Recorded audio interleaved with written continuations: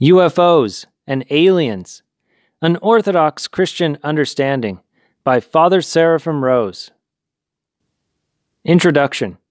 An excerpt from Father Seraphim Rose, His Life and Works, by Hieromonk Damascene. For Chapter 6 of Orthodoxy and the Religion of the Future, titled Signs from Heaven, An Orthodox Christian Understanding of UFOs, Father Seraphim researched a great many books. Works by reputable scientists and historians, as well as some popular works which gave him insights into the mind of the times.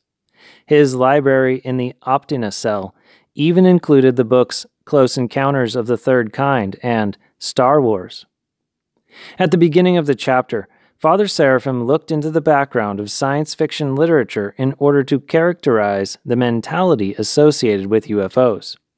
He then proceeded to the objective evidence for UFO phenomena, quoting scientists he had studied and discussing the official government reports. He chronologically traced the history of UFO sightings in the 20th century, defined the various kinds of UFO encounters, and related in detail some of the more reliable, well-documented, and revealing cases.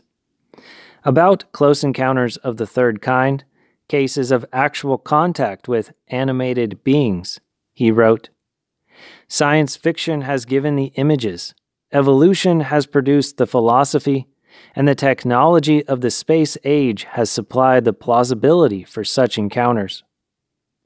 Having demonstrated that there can be no reasonable doubt that there is something behind the many thousands of serious UFO reports, Father Seraphim went on to present his conclusions based on patristic sources. These conclusions, as it turned out, were being corroborated by the secular scientists themselves. Only lately, Father Seraphim wrote, have serious investigators begun to agree that UFOs, while having certain physical characteristics, cannot at all be explained as somebody's spaceships, but are clearly something of the paraphysical or occult realm. He quoted the French astrophysicist Jacques Vallée as saying that UFOs might be constructed both as physical craft and as psychic devices. Dr. Vallée has well asked whether the sightings might not be carefully engineered scenes, and whether the visitors from outer space idea might not serve as a diversionary role in masking the real, infinitely more complex nature of the technology that gives rise to the sightings. Both he and Dr. J. Allen Hynek, the chief scientific consultant of the Air Force investigations of UFOs, had advanced the theory of Earth-bound aliens, speculating on interlocking universes right here on Earth from which the phenomenon might be coming. In the words of Iowa College professor Brad Steiger, who had made a detailed study of the Air Force files, "We are dealing with a multidimensional paraphysical phenomena which is largely indigenous to planet Earth." Excerpt from Orthodoxy and the Religion of the Future by Father Seraphim Rose, Chapter 6, Signs from Heaven, An Orthodox Christian Understanding of Unidentified Flying Objects. The most puzzling aspect of UFO phenomena to most researchers, namely the strange mingling of physical and psychic characteristics in them, is no puzzle at all to readers of Orthodox spiritual books, especially the lives of saints. Demons also have physical bodies, although the matter in them is of such subtlety that it cannot be perceived by men unless their spiritual doors of perception are opened, whether with God's will, as in the case of holy men, or against it, as in the case of sorcerers and mediums.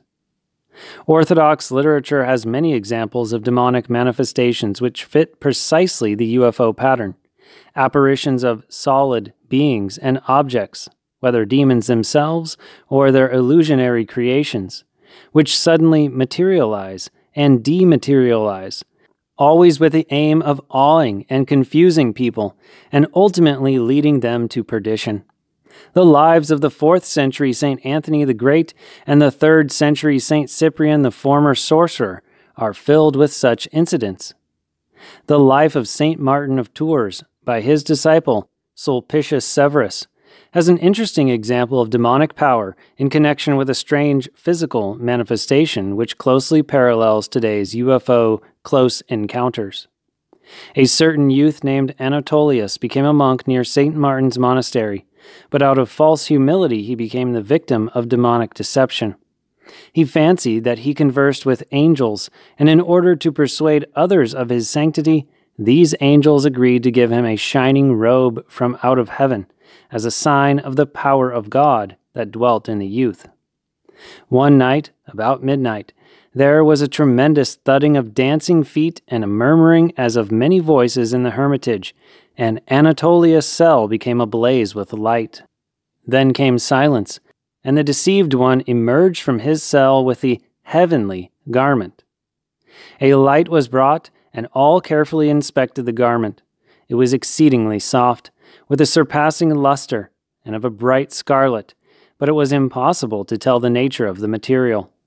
At the same time, under the most exact scrutiny of eyes and fingers, it seemed to be a garment and nothing else. The following morning, Anatolius' spiritual father took him by the hand in order to lead him to St. Martin to discover whether this was actually a trick of the devil. In fear, the deceived one refused to go, and when he was being forced to go against his will, between the hands of those who were dragging him the garment disappeared. The author of the account, who either witnessed the incident himself or had it from eyewitnesses, concludes that the devil was unable to keep up his illusions or conceal their nature when they were to be submitted to Martin's eyes. It was so fully within his power to see the devil that he recognized him under any form, whether he kept to his own character or changed himself into any of the various shapes of spiritual wickedness, including the form of pagan gods and the appearance of Christ himself, with royal robes and crown and enveloped in a bright red light. It is clear that the manifestations of today's flying saucers are quite within the technology of demons. Indeed, nothing else can explain them as well.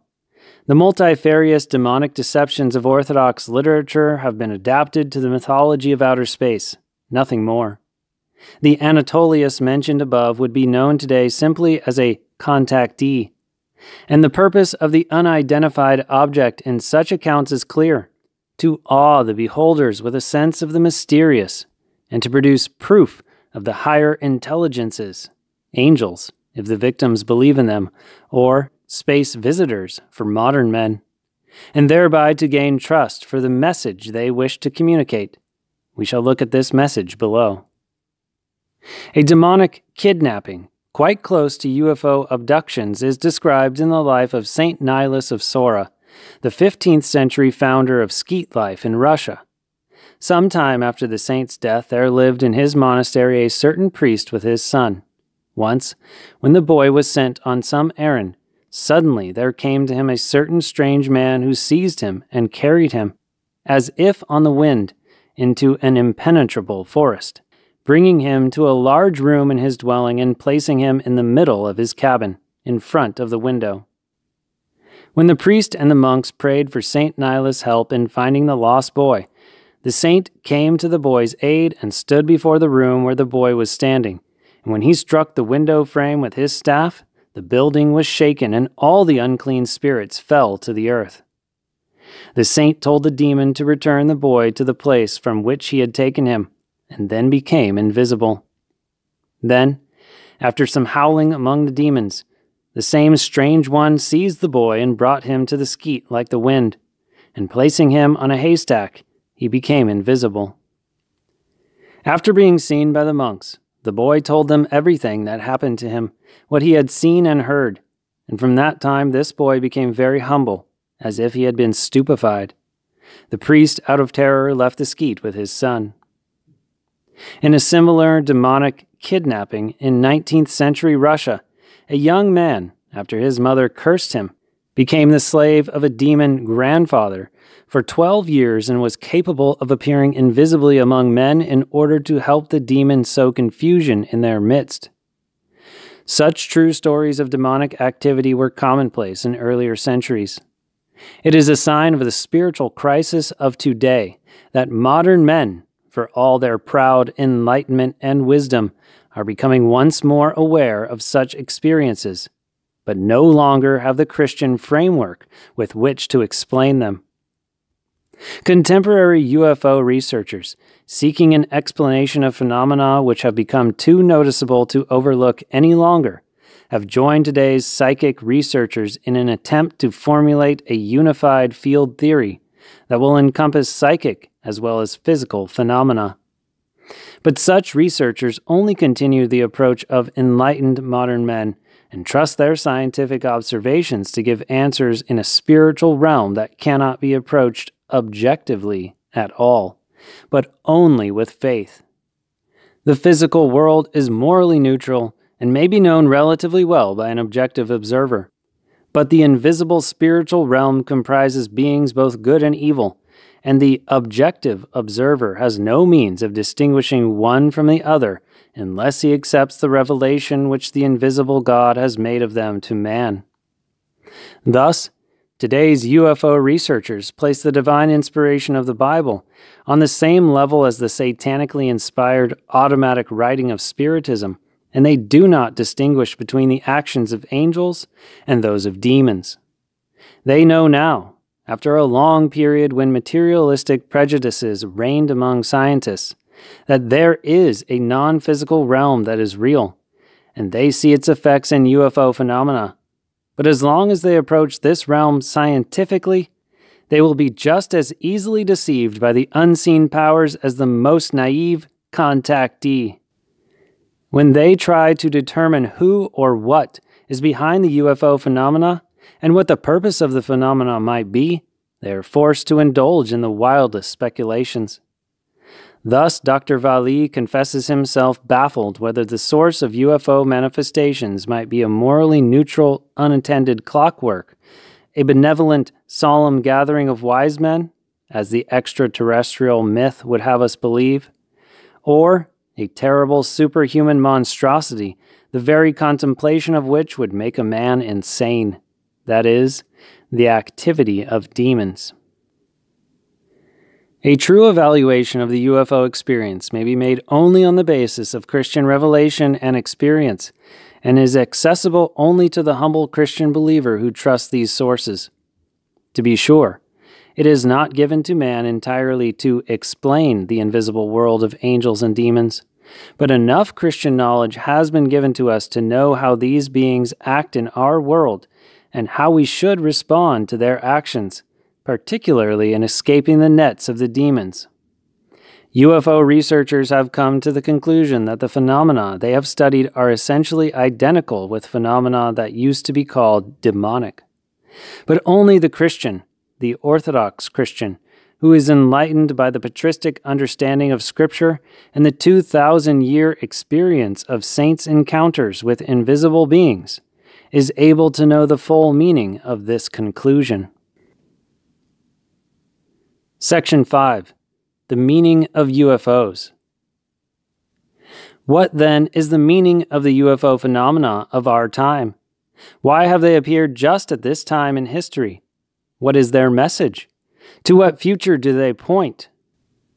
First, UFO phenomena are but one part of an astonishing outpouring of paranormal events, what just a few years ago most people would have considered as miracles.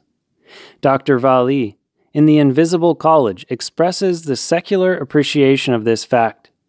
Observations of unseen events suddenly loom into our environment by the thousands, causing a general shifting of man's belief patterns, his entire relationship to the concept of the invisible. Something is happening to human consciousness. The same powerful force that has influenced the human race in the past is again influencing it now. In Christian language, this means a new demonic outpouring is being loosed upon mankind.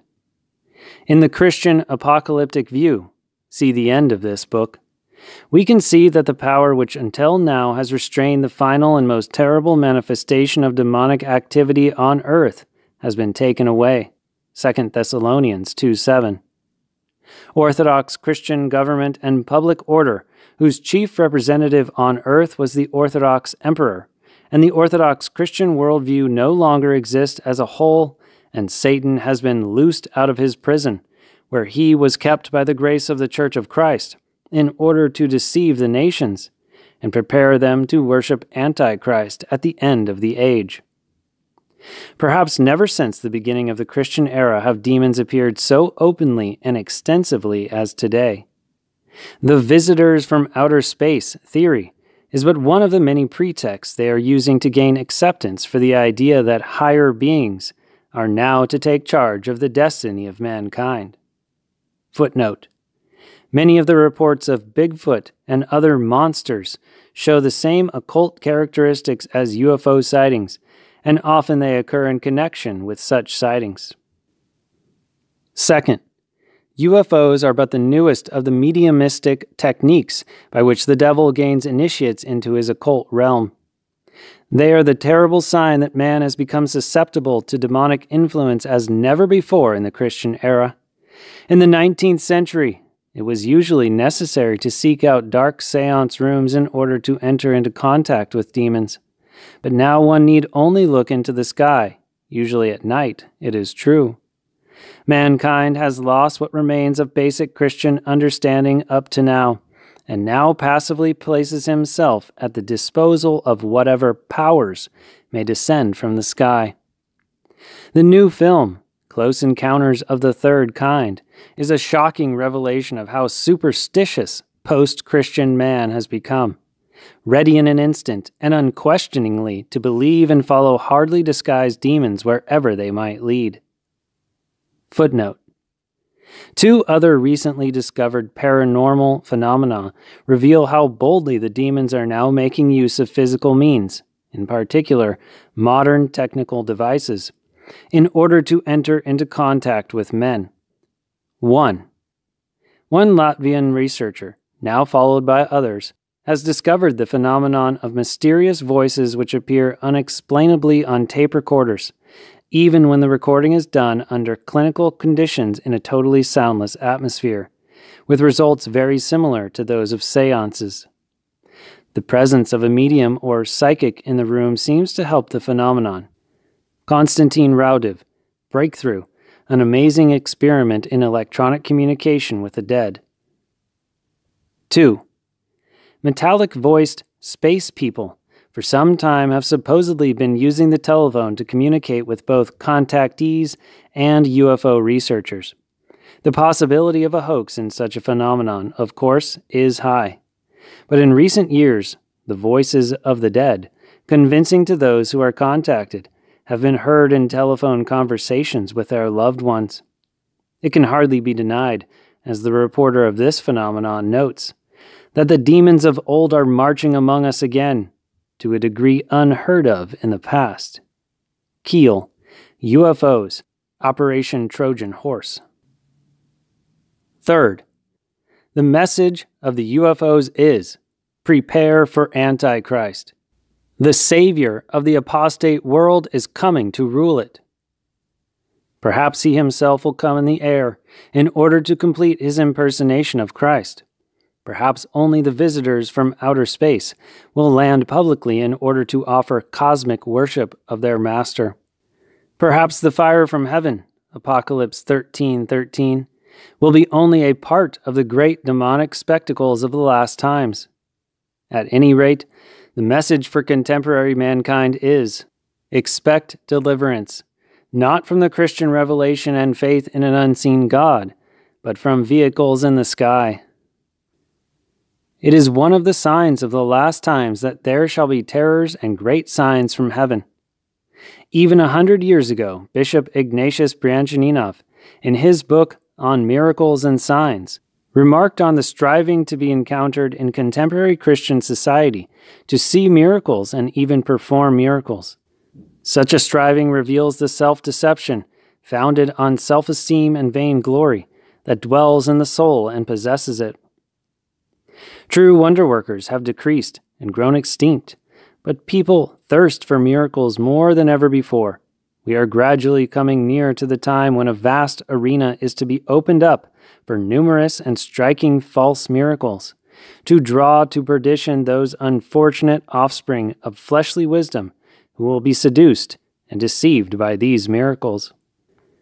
Of special interest to UFO investigators, the miracles of Antichrist will be chiefly manifested in the aerial realm, where Satan chiefly has his dominion. The signs will act most of all on the sense of sight, charming and deceiving it. St. John the theologian, beholding in Revelation the events that are to precede the end of the world, says that Antichrist will perform great signs and will even make fire to come down out of heaven upon the earth in the sight of men. This is the sign indicated by Scripture as the highest of the signs of Antichrist, and the place of this sign is the air. It will be a splendid and terrible spectacle. Saint Simeon the New Theologian, for this reason, remarks that the struggler of prayer should quite rarely look into the sky out of fear of evil spirits in the air, who cause many and various deceptions in the air. Saint Ignatius Bryanchaninov continues, men will not understand that the miracles of Antichrist have no good, rational purpose, no definite meaning, that they are foreign to truth, filled with lies, that they are a monstrous, malicious, meaningless play-acting, which increases in order to astonish, to reduce to perplexity and oblivion, to deceive, to seduce, to attract by the fascination of a pompous, empty, stupid effect. All demonic manifestations have the characteristic that even the slightest heed paid to them is dangerous. For such heedfulness alone, allowed even without sympathy for the manifestation, one may be sealed with a most harmful impression and subjected to a serious temptation. Thousands of UFO contactees and even simple witnesses have experienced the dreadful truth of these words. Few have escaped once they become deeply involved. Even the secular investigators of UFO phenomena have seen fit to warn people against their dangers. John Keel, for example, writes, dabbling with UFOs can be as dangerous as dabbling with black magic. The phenomenon preys upon the neurotic, the gullible, and the immature. Paranoid schizophrenia, demonomania, and even suicide can result, and has resulted in a number of cases.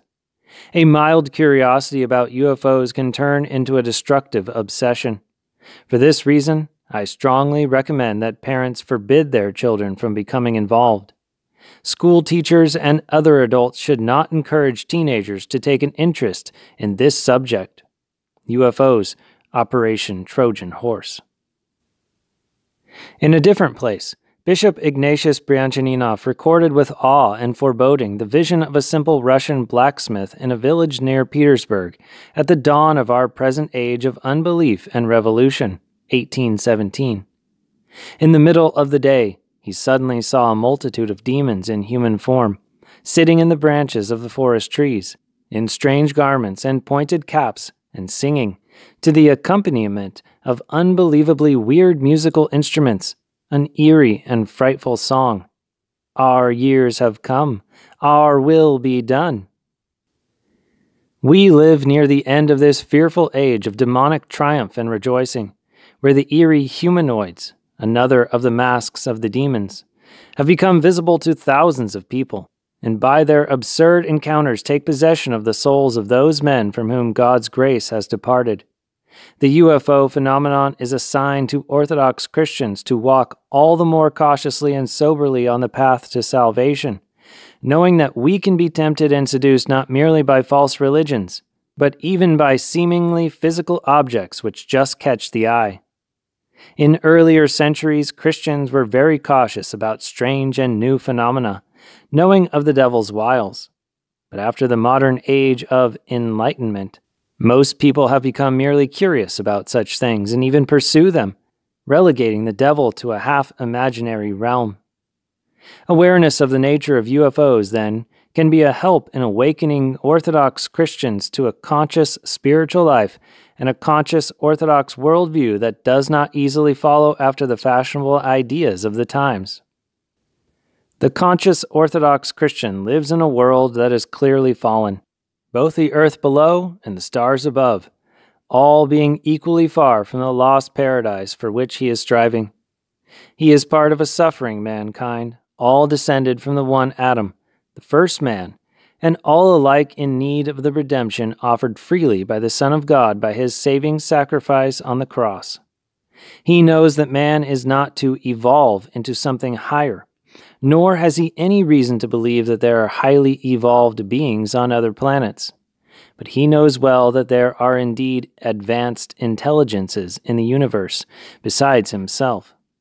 These are of two kinds, and he strives to live so as to dwell with those who serve God, the angels, and avoid contact with the others who have rejected God and strive in their envy and malice to draw man into their misfortune, the demons. He knows that man, out of self-love and weakness, is easily inclined to follow error and believe in fairy tales that promise contact with a higher state or higher beings, without the struggle of Christian life. In fact, precisely as an escape from the struggle of Christian life. He distrusts his own ability to see through the deceptions of the demons, and therefore clings all the more firmly to the scriptural and patristic guidelines which the Church of Christ provides for his life. Such a one has the possibility to resist the religion of the future, the religion of Antichrist, in whatever form it may present itself. The rest of mankind, save by a miracle of God, is lost. The following is an excerpt from the original recording of Father Seraphim's lecture from 1982 titled, Living the Orthodox Worldview. Another point, the truly weird response to the new movie everyone in America is talking about and seeing, E.T., the extraterrestrial, which has caused literally millions of seemingly normal people to express their affection and love for the hero, who was a savior from outer space, was quite obviously a demon. And all this is an obvious preparation for the worship of the coming Antichrist.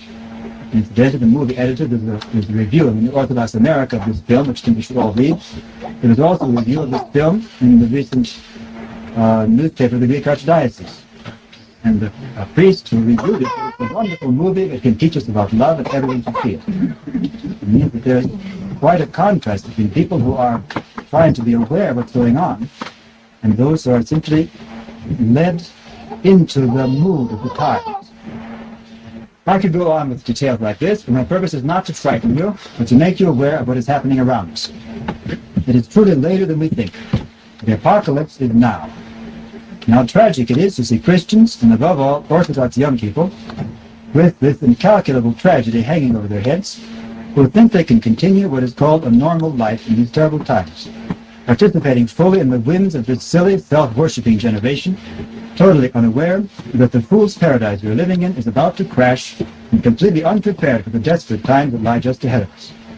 There is no longer even a question of being a good or a poor Orthodox Christian. The question now is, will our faith survive at all? With many, it will not survive.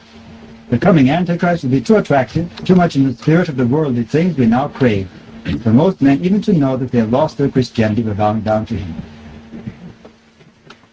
Still, the call of Christ comes to us. Let us, after becoming aware of some of these things, begin at last to pay attention to it.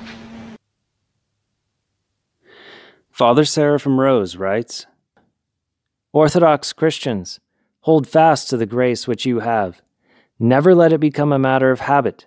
Never measure it by merely human standards, or expect it to be logical or comprehensible to those who understand nothing higher than what is human, or who think to obtain the grace of the Holy Spirit in some other way than that which the one Church of Christ has handed down to us. True orthodoxy, by its very nature, must seem totally out of place in these demonic times, a dwindling minority of the despised and foolish, in the midst of a religious revival inspired by another kind of spirit. But let us take comfort from the certain words of our Lord Jesus Christ.